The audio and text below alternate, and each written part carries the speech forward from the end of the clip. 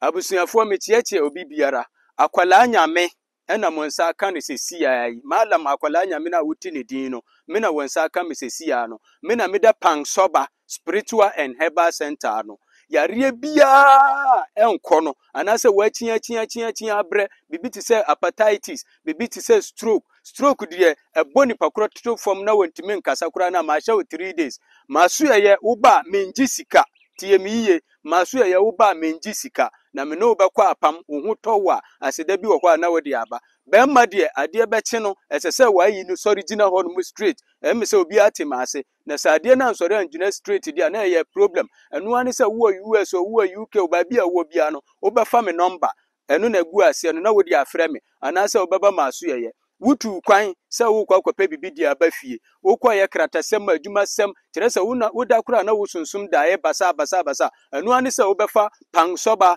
number no na wa frɛ me wo frɛ me nso a wonsa bɛka me ka sisu biom wo ba maso ye a menji sika eno ane se me no bɛkɔ apam wo hotɔ wa na wo de aseda de aba awosem wo betimi anya sika wo botom na mmom awo nti no wo mbetete wo sa ma wo hunu ba bia wo besi wo de ɛbɛyɛ ne se frɛ me anase brama so ye na ye nkyerɛ wo se ye de ahahan na esa yare wa hanom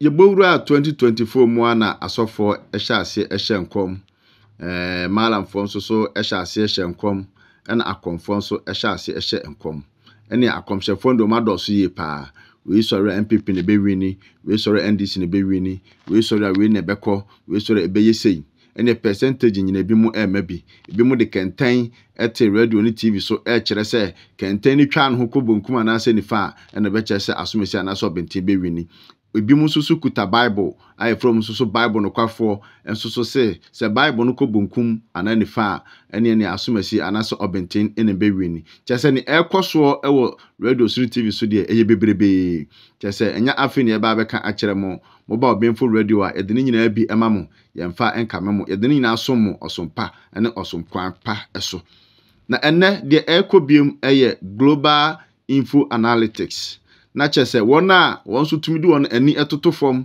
ede wona so etotofom ekaka ehwe wiemu nsakraye ehwe eniema anansama nipa no ekeka ewo omani mu ebisu kura fa ye interviews no ma won se da bi ikoye interview wa ha no dodo anase sei anase dodo anase sei eno na omo ebowura eye bunu east ombowura bunu east no eniema ekoso ne ekire nyina ese bunu east de eye NDC kire yewura John Dramani Mahama on ehuri edikan na ohuri dikan a na ohuri dikan ekonya 56% sa nsoso na eye Dr. Muhammad Baumia ensoso ekonya 26% na se ne sikowie ye ne de mumientie emfanfrom ho esanse omuse niema miensa pa eno omugina so ede hweye niema miensa no mu baako eye economy no se ne oman no mu edene se ne oman no mu sikasem esitie omuwie eno omkɔhwe oman no enwomasua ensoso eso omhwe oman enwomasua no so a eno so ewo percentage a ekonya ye sanso na oman no adwumasem etesen adwumasem no etesen ni nyina no ye de ebremu na ye kyerem se aha ayo benfo radio aha ene ne pa no ye wo edema mo nti ne ope anase de onya ya nka ubetie anase ne onya tie ya nka ope anase ne onya hwe ya nka ope no aha ne de ni nyina ebremu enu nti de nachi udi nachi nso de anache se o subscribe na ye de ne pa nyina e de abremu momianko ne nkotie global info analytics no se ne niema esi ye den ekoye. Let's look a bit more at the details as captured in this particular report. In terms of voting intentions, the Bono East region right now, based on this poll by Global Info Analytics, is giving John Mahama some 56%, Dr. Baumia 26%, Nana Kwame Bediako 9%, and then Alan Tremantin 6%. If it's broken down into the constituencies as well, the NDC out of the 4 is leading in 3, with Techiman South interestingly currently being held by local government minister now he is in a comfortable lead in that regard. Let's speak to Musa Dankwa, he's the Executive Director of Global Info Analytics, on these latest numbers that we're seeing. Mr. Dankwa, I appreciate that you could speak to us always. Let's talk to what could be influencing the numbers that we're seeing. Having read the poll, it does appear that 56% is inching close to what John Mahama gained during the 2020 elections. And so a fair representation of what the voting intentions have been since 2020, you'd say? Yes, thank you very much for having me. Yes, if you look at what is driving the polling numbers, if you look at Bono East, the top 3 issues for voters there, it is economy, with 58% of the mentioning was economy, followed by education. 55% of the mentions were education, and jobs, 53% of the mentions were jobs. So nationally, the same issue, the economy, jobs, and education, that is driving people's voting intention. And indeed, if you look at how Mahama is doing in the constituency, in those constituency polls, you could see that he remained largely flat compared to the actual results from the elections in 2020. However, Dr. Bawumia has dropped from where Nado was in 2020 to now 26%, almost 12% or so drop from when another was quite bigger than that.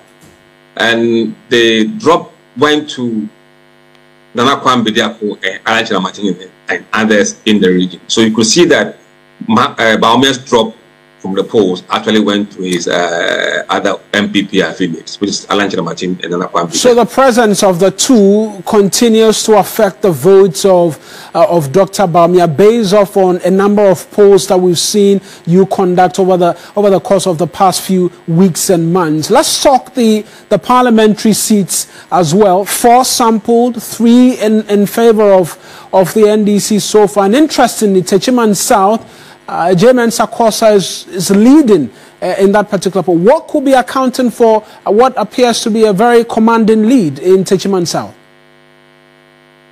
He is outperforming his party in the constituency. J-Man Sakosa receives the backing of nearly 20% of NDC voters. And we have seen this consistently. Any MP that gets 15 to 20% of NDC voters tends to do well. And it's amongst one of them that we have seen across the country. So once you are able to divide the front of NDC and you are an incumbent MP, you survive. So he's divided the opinion, considering what was witnessed in 2020 in that particular constituency where lives were lost. It makes for an interesting reading. Do we know why he continues to be the most preferred also from the side of the NDC? From what we've heard from the sources on the ground, you know, when we speak to them, they tell us a lot, but not many of certain can find itself to report. Apparently, he's a very generous person, and he doesn't really say that you are MPP or NDC. So probably he knew that he had a problem with the way he won the elections, and he had to make an effort to kind of make amends. And from the poll that we have seen, I think that is working towards his favor.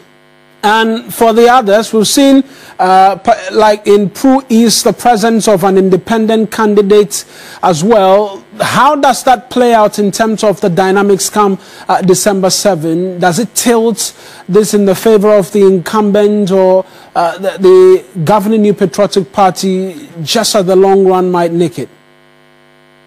I think if you look at the Pro East, it's likely to be a contest between the NDC, Kokubuam, and then Felix Kwabunani Mako, the independent candidate. I'm not quite sure which front it comes from, but I don't know if it's MPP or it's from NDC. But if you look at the race at the moment, the NDC candidate is a bit higher, nearly 9% or so ahead. So we believe that in the end of the day, or at the end of the day, he will win the race. Mr. Dankwa, we'll leave it here. Thank you. There's no doubt the December 7 elections will hold as the most crucial one in Ghana's 4th Republican history. And with the antecedents of the 2020 polls, where some 8 lives were lost, the political tension remains palpable amidst comments by the incumbent. They will not hand over to the opposition. That commentary of whether or not the Akufo-Addo government will hand over to a possible NDC government has become the subject of political contestation, following a word of caution by the national chair of the NDC for the president, or to the president, to announce his intention to do so. We are heading towards a crucial election. You are wearing two caps. You are the leader of a party going into this contest, the New Patriotic Party. But more importantly, you are the current leader of Ghana. So even as your heart desires that your party will win elections, you have a bigger responsibility of making sure that there is a transparent, peaceful elections in Ghana and there is smooth transition to the incoming president without a drop of blood coming out. And so, Mr. President, we have 4 months now to go into elections. We have heard your message on the MPP platform. You are delivering as the leader of New Patriotic Party. We are yet to hear a clear message from you, Mr. President, committing yourself to a peaceful, fair and transparent elections in Ghana, and committing yourself to respect the wishes of Ghanaians and putting yourself in readiness to hand over power peacefully to whoever is chosen by the good people of the Republic. Now, President Akufo-Addo at a luncheon yesterday reiterated his commitment to oversee a peaceful election, arguing it remains his last challenge as president. Well, let's subject all of that to a bit more scrutiny this afternoon. Let's bring in the Deputy General Secretary of the NDC, Mustafa Agbande, on the present comments, which we will bring to you shortly. Mr. Agbande, perhaps we can try one more time, see if we have that sound clipping of the President at that luncheon which Kamini was speaking to yesterday, having to do with his promise of handing over power peacefully and leaving office as President. Right, we'll bring that to you shortly. I'm sure you've heard the President speak. Does it satisfy you as a party, considering the demands you had made of the President? Okay, so thank you very much and good evening, good afternoon to our cherished listeners. Indeed, the best thing to do and the right thing to do is for a sitting president to demonstrate positive commitment and transitioning power peacefully. On the irony, most of the things President Akufo-Addo does is that he speaks on one breath and does the opposite. As we speak under his own supervision and appointment, the current Minister for Interior, Henry Quartey, have been positioned to subvert security agencies for the purposes of rigging election 2024. They call it surprise attack. We in the NDC will not ask permission. Mr. Agbande, these are matters we've not seen and cannot speak to. The question is quite simple and direct. You'd ask the President to openly state that he will hand over. He said that. Does that satisfy you in the NDC? It becomes more complex when you speak but does not have the iota of commitment to walk your talk. And I'm just telling you that currently, as ongoing, are recruitments into the security services without procedure. Okay? They call it surprise operations. All they want to do is to subvert security agencies to intimidate people during voting. And so when the President goes to mount a podium and say, I will hand over power, but position an interior minister who is compromising security, what is the commitment?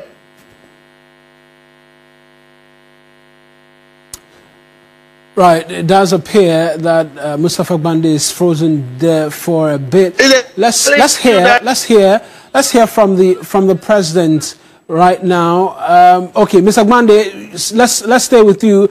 You are frozen there a bit. You say that there is not commitment on the part of the president because the interior minister is allegedly engaged in circumventing the security apparatus of the country. We've seen the minority raise concerns, petition Shraj and the likes over this. Is it the case that you do not trust that a good enough job will be done between now and the elections to safeguard that recruitment process?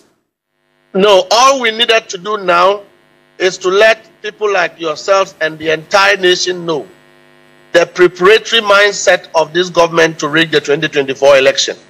But decide that we are ready to crash that strategy and to make sure that we go into a peaceful election. And we always tell President Akufo-Addo that if Ghanaians vote for His Excellency John Dramani Mahama, it will not be his wish to hand over. It will be by the dictates of the law. And he will not have a single opportunity of what he did in 2020 in 2024. We will not sleep for him to repeat same. If Ghanaians vote for a change, that change will be made manifest. There is nothing that can stop that change. We know that security agencies are being circumvented by an interior minister, and those who matter are quiet and watching him to do so with the sole intention of causing violent undertones in an election, and nobody is talking about it. We will crash it, but maybe the spillover will affect certain individuals directly, like himself. Are these comments not unwarranted, some will say? We're heading into an elections where we're seeking to engender or ensure that peace prevails. You're speaking of crashing and the ripple effects affecting individuals and the likes. These are comments that you should not be making ahead of a crucial election like this, you'd agree? We in the NDC are committed to a peaceful election. We are doing all we can to make sure that there's a peaceful election. At least I do know that the NDC does not have a strategy of rigging an election against our opponent. These are allegations you continue to make, but when you begin to talk about crushing individuals and the likes... They are not allegations. Go and find out from the interior minister if he is doing recruitment or not. Find out from the security agencies if they are sole involved. Find out the people who are being trained in various security installations put in national security. Just 3 days ago, a couple of them have been moved. We know all these because we have intelligence, and they know that we know. And so when the president comes to say things he's not committed to, then you are tempted to think if really the president is committed to a peaceful election. A peaceful election that will see to it that the right things are done. This is the same man who appointed politicians onto the board of the commission. We all know that. Right. This is the same man under whose regime systems of elections are being compromised. Computers are getting missing and all of that. So where is the trust? Where is the national consensus of credibility around the electioneering process? That is what the NDC is worried about. And I'm telling you that the interior minister currently positioned is subverting security power in order to cause some sort of traction towards themselves in the election. Point well made, Mr. Bande. Point well made. That is dangerous. And so you don't trust in the words of the president. I appreciate that he could speak to us. That's Mustafa Bande. He's a deputy general secretary of the opposition National Democratic Congress. We can now hear from the president when he gave that assurance yesterday to some senior citizens. The last major challenge for me is to preside over peaceful and fair elections in December. And that is a commitment that with the help of all Ghanaians, I intend to realize.